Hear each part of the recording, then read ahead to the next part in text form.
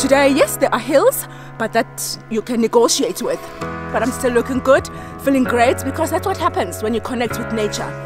It doesn't take away anything from you, but it gives you everything you need.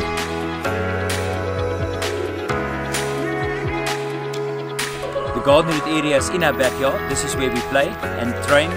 So it's very special for us to be able to offer this, the mountain, the forest and the coast, to all the trail runners out there.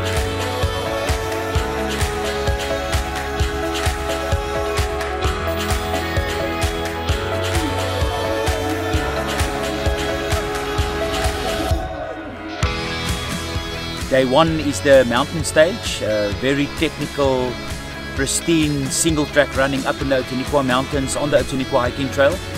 The most difficult stage.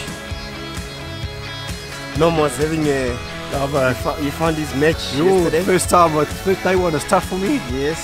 And Owen pulled me through. You know, you all go through different stages on the race, and the other one can pull you through.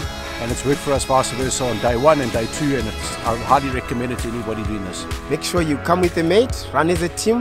That's the way to go. Day two is the forest stage of socks, similar in distance than day one.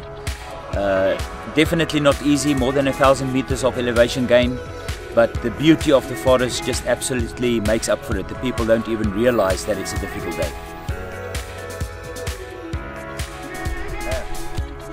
Enjoy, guys. I believe anyone can really do it, but if you are not yet sure, maybe start with the sports option. And I would say anyone can do this race. Really, you just have to persevere and really know why you're here. You're here to have fun and to work. It's a challenge and we're gonna get there. Can't wait for tomorrow. I am so looking forward to tomorrow. To be quite honest with you, tomorrow is the day that made me sign up for this race. Looking at previous photos and videos, you know, that floating bridge, I am so looking forward to it. I have no doubt I will have lots of fun. Day three of socks is the coastal stage, shorter than the previous 2 days. And because they start by running along the beach, it perfectly brings together running in the mountain, in the forest and along the coastline of this beautiful area. It's a challenge? It's a challenge, yeah. And it's a real good end, I think, to what's been a cracking great holiday. 2.5 weeks here. The 3 days covers the mountains, covers the forest, covers the coast. So for us here as a tourist, it's an absolutely fantastic way to see everything that South Africa has to offer.